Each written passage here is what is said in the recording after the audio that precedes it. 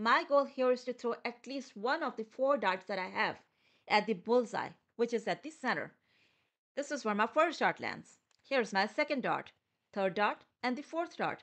So you can see that none of the darts that I threw landed at the target.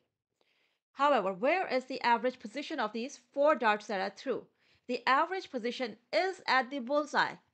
So I will say that I'm 100% accurate, but not very precise. Why I'm not very precise? Because the spread between the 4 darts is quite large. While if my darts had ended up like this, where is the average position of these 4 darts now? Here, the arrows are pointing to the average position of these 4 darts. You can see that this average position is not very close to the bullseye.